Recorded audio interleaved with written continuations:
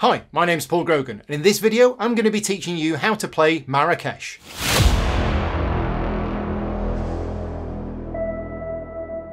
The city of Marrakesh in southwestern Morocco is known as the Pearl of the South. It was founded in the year 1070 AD and is one of the country's 4 royal cities. In this game, players take on the role of an influential family in the city, aiming to achieve the most honourable titles through the skillful use of assistants, caches and resources. During the game, players will be using their assistants in the corresponding sectors of their player boards. Each assistant can either be used to add a new cache to that sector or to perform the action of the sector. Players can advance their fishermen up the river, pick dates from their orchard, acquire luxury goods from the souks, entertain the audience at the main square, advance up the palace and the mosque staircases to gain bonuses, study at the madrasa to gain scrolls, deploy guards to gates of the Medina, and travel across the Sahara, discovering and establishing links to the various oases in the desert. At the end of each season, players must meet the needs of their people by supplying them with resources. After 3 seasons, the game ends, and after final scoring, the player with the most points becomes the most influential family in Marrakesh and wins the game. Thank you to Queen Games for sponsoring this video, but I also rely on the financial support of my Patreon campaign to keep the channel going. So if you want to support me directly and help me continue to make videos, you can do so by becoming one of my Patreon supporters at patreon.com/gamingrules. In this video, I'm going to be using the components from the classic version of the game. If you have the deluxe version, some of your components will be different. Also, this video covers the big box version of the game. If you have the essential edition, some things are represented in a different way, but the rules are still the same. Place the game board in the middle of the playing area. Construct the tower and place it somewhere nearby where it won't accidentally get knocked. Take the scrolls and sort them by their backs. Shuffle each type separately and divide them into 3 face-down stacks of equal size. Place each stack on the corresponding academy on the game board, and then reveal the top scroll of each stack. Take the exchange offices and remove the ones with the pattern in the green band. These are for one of the expansions. Shuffle the remaining ones and choose 3 at random, placing them face down on the exchange office here. Then reveal the top tile. Take the luxury goods, shuffle them and place them in 5 face-down stacks of equal size here. Then reveal the top tile of each stack. Take the river tiles and sort them by their season icons. Each tile is double-sided, so there are 6 different options for each season. Randomly select 1 tile for each season. For your first game, it's recommended that you use tiles numbered 1, 3 and 5. Place the river tile for the first season on the end of the river, and the other 2 just above the game board. Take the city gates and put them into the cloth bag. Mix them up and then draw 8 of them at random for each of the workshops. Sort the resources by type, water, dates and dinars, and place them nearby as a common supply. Also, place a common supply of caches nearby.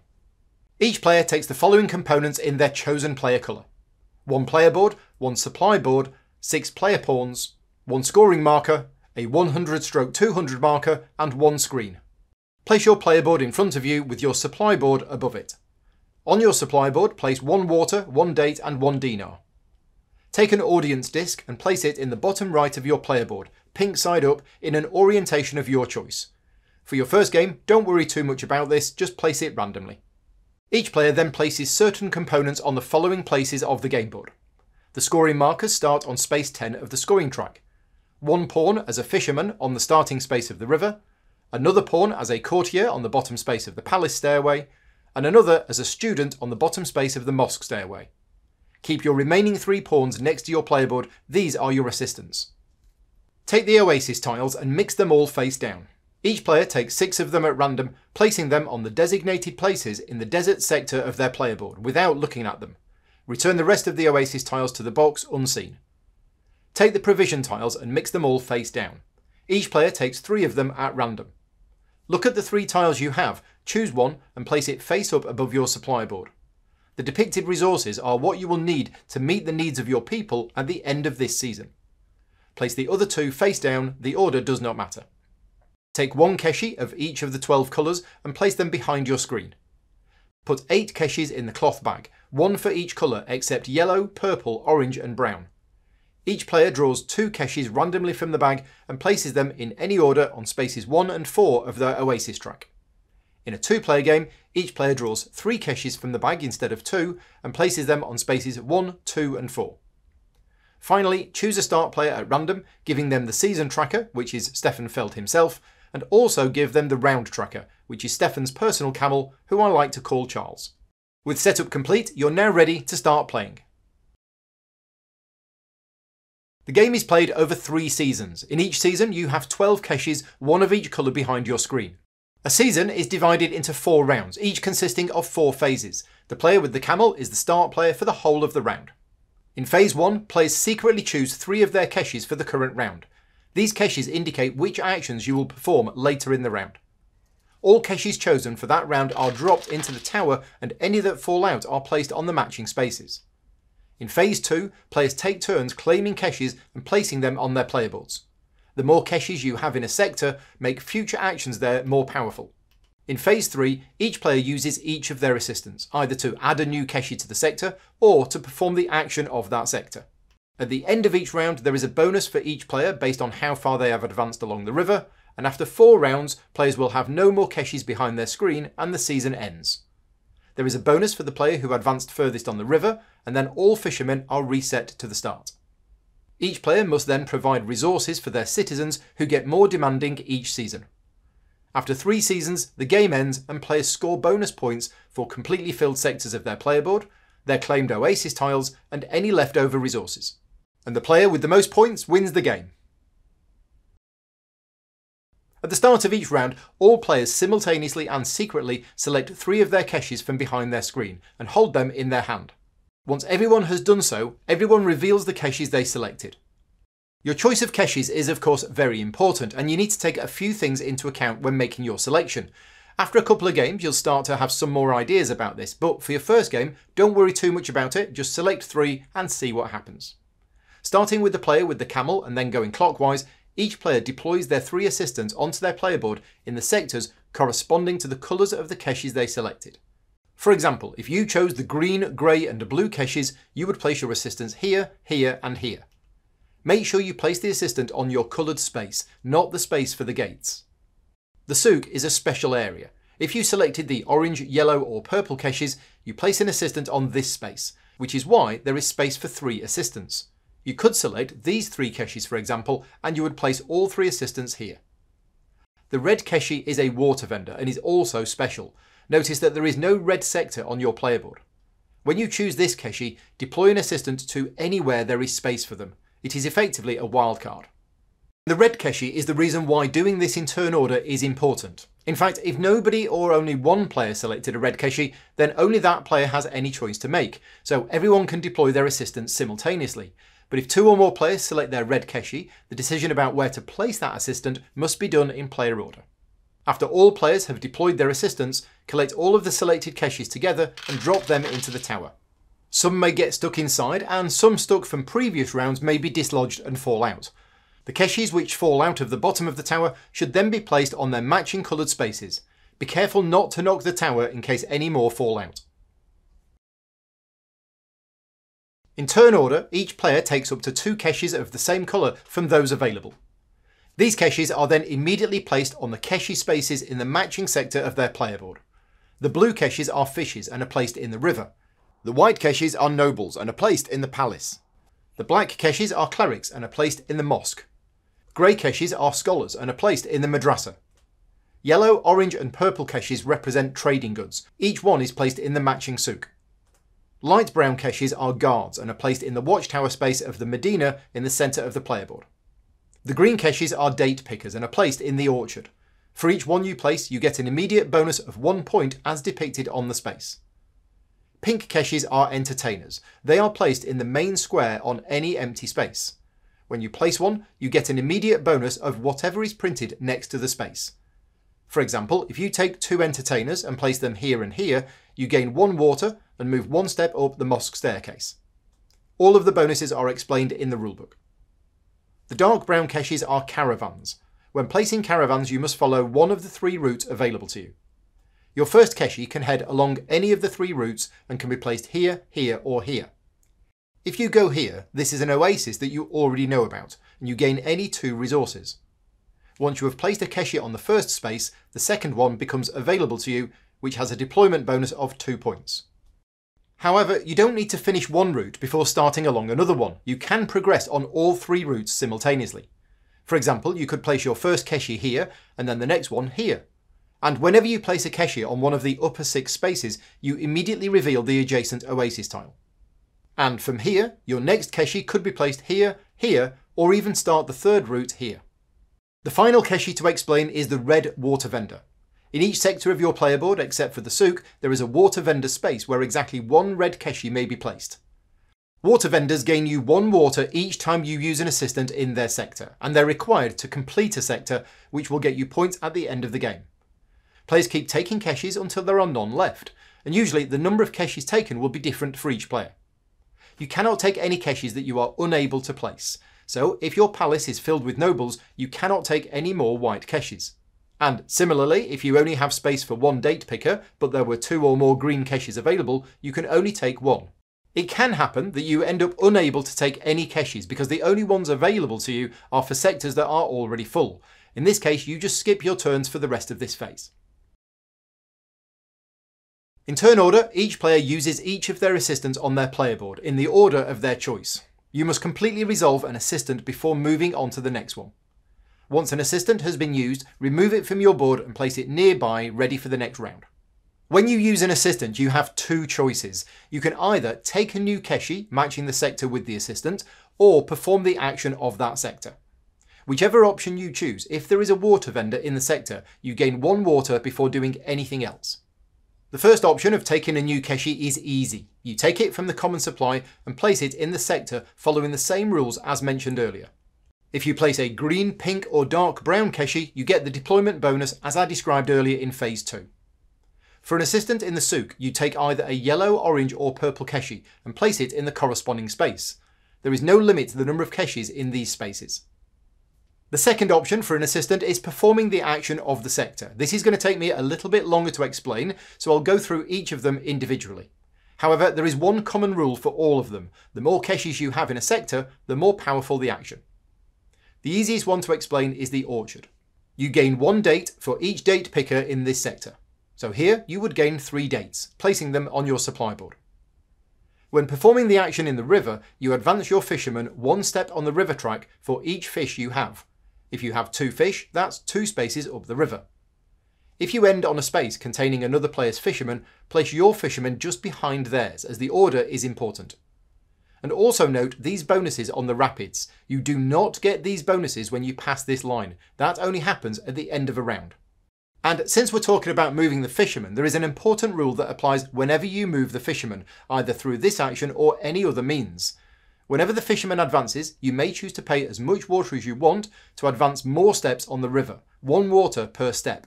This can be a crucial thing to do when used just at the right time. When you land on the final space, which is the jetty, place your fisherman on the rightmost empty spot and immediately gain the number of points for that spot. From now on, if you would ever advance more on the river, gain 1 point for each space you would have advanced. Advancing on the river track is useful as there are end of round bonuses for passing the rapids and there is an end of season bonus for whoever advanced the furthest.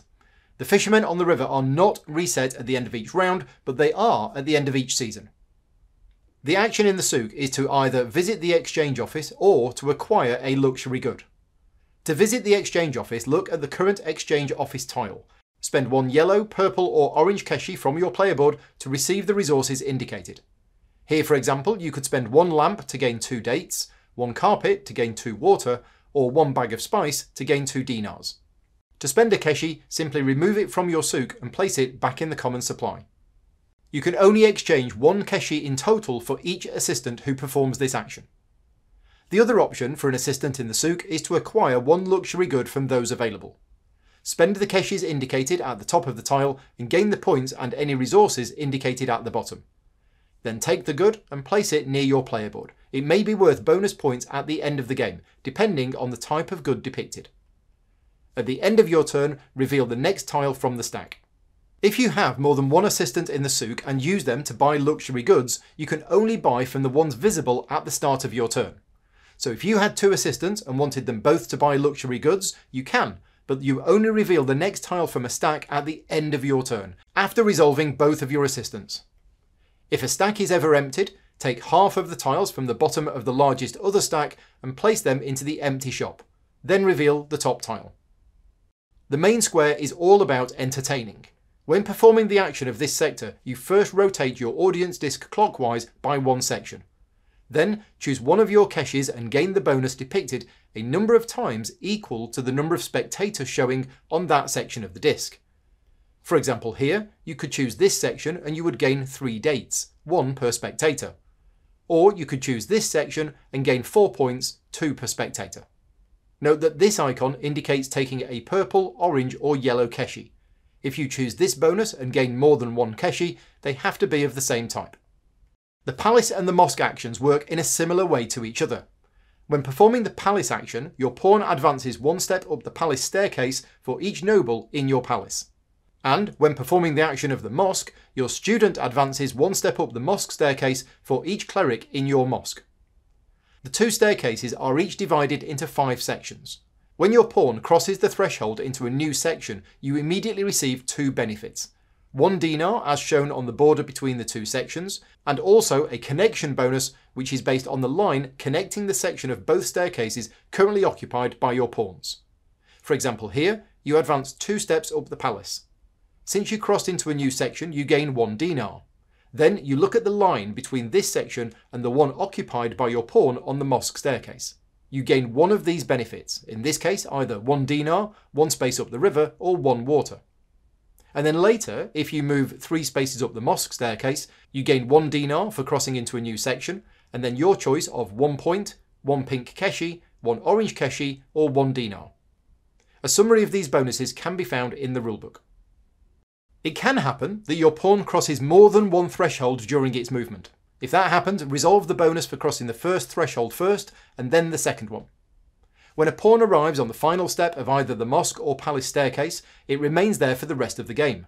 From now on, you gain 1 point for each further step you would have advanced on this staircase. The madrasa is a place of study for your scholars. When performing the action here, you count how many scholars you have. You then use those scholars to acquire scrolls, but unlike acquiring luxury goods from the souk, these scholars are not spent. They stay there working hard for you for the rest of the game. Now, this isn't in the rulebook, but the way I like to explain this is that each scholar generates you 1 point of knowledge, and then when you perform this action, you spend that knowledge to buy scrolls. Any knowledge not spent is lost, but the important thing is that the scholars remain in the madrasa. The number of scholars, or knowledge points, required to acquire a scroll is shown in the top left of the scroll. All of these require 1 scholar, these require 3, these 5, and these 7. For example, you have 5 scholars. You could use all of them to acquire a 5-point scroll, or you could acquire a 3-point scroll and 2 1-point scrolls, or you could even just acquire 3 1-point scrolls and ignore the other 2 scholars. You don't have to use all of your scholars if you don't want to. Each scroll you take also requires you to spend the dates indicated in the top right. Take each scroll you acquire and place it near your player board. The icon in the top of the scroll tells you when the ability is used. Ones with a lightning bolt on are resolved immediately when you acquire the scroll, and after that they have no effect on the game. This one, for example, gains you 1 grey keshi. Ones with this icon give you a bonus at the end of a round. This one, for example, gives you additional bonuses for the river. Ones with this icon give you a bonus at the end of a season. This one, for example, also gives bonuses for the river. And ones with the infinity icon give you a permanent bonus for the game. This one gives you 1 water each time you cross the threshold of either the palace or the mosque staircases. A full summary of all of these tiles can be found in the addendum. New scrolls are not revealed until the end of your turn, so you can only acquire scrolls that were visible to you at the start of your turn. You only reveal the next tile from a stack at the end of your turn after resolving the action. Once a stack is empty, take the bottom half of the largest of the other 2 stacks of that colour and create a new stack, and then reveal the top scroll. But what if none of the scrolls on offer are ones that you want? Or what happens when you know the game and there is a particular one that you're looking for? Well, just before you acquire scrolls, you may pay 1 dinar to put the top tile of each of the 3 stacks of 1 colour on the bottom, and then reveal the next tile of each of those stacks. If you do this, you must acquire one of the tiles that you reveal. The Medina is the central area of your player board, connecting all of the other sectors together. If you remember earlier, whenever you gain a guard keshi, they are placed in your watchtower here. When you perform the action of this sector, you may buy 1 city gate for each guard in your watchtower. Each gate you buy can be from any of the 4 workshops. The cost of the gate depends on the workshop that you buy it from, and you immediately gain or lose points depending on the workshop. Ones from this workshop are cheap, in fact they are free, but for each one you buy you lose 3 points. Whereas each gate from this workshop must be gold plated or something, because they cost 3 each but they're worth 7 points. Each gate you buy must be immediately placed onto an unoccupied gate space on your board, and you place a guard from your watchtower next to the gate. That guard is now locked to that space for the rest of the game, guarding the gate. After placing the gate, you gain 2 points if the colour of the gate matches the colour of the sector. Wait a minute, did I just say if it matches the colour of the sector? Yes, I did, because any colour gate can be built on any empty space. The colour does not have to match. And I'm highlighting this because I've taught this game many times and this is a common rule that people miss. So why would you want to build a gate on a non-matching colour space? Because for each gate you build, you also gain 1 keshi of the colour matching the gate. For example, you have 2 guards in the watchtower, sitting around waiting for a nice gate to guard. You decide to buy 2 green gates because you want to increase the number of date pickers you have, and you might have a bonus tile for green gates at the end of the game. You place one of these gates at the entrance to the orchard. The colour matches, so you gain 2 points. You place the other one at the entrance to the mosque. No colour match, so no extra points. But because you placed 2 green gates, you gain 2 date pickers from the common supply and place them immediately in your orchard, each one gaining you a placement bonus of 1 point. The final action to explain is for the Sahara sector of your board. This action allows you to claim 1 or more oasis tiles that you have previously discovered. Remember that you automatically discover an oasis when you place a keshi next to the tile. To claim an oasis, you must pay the cost printed next to the tile. 1 dinar to claim either of these 2, 1 water and 1 date to claim either of these 2, and 1 of each resource to claim either of these 2. When you claim an oasis, remove the tile from the Sahara and place it on the leftmost space of your oasis track, gaining the bonus from the space. For the first and fourth spaces, and also the second space in a 2-player game, you take the keshi and immediately deploy it into its sector, following the normal rules. When you place an oasis on this space, you may return any 1 keshi deployed on your board back to the common supply, and take 1 keshi of another colour, deploying it immediately, gaining any bonus if applicable.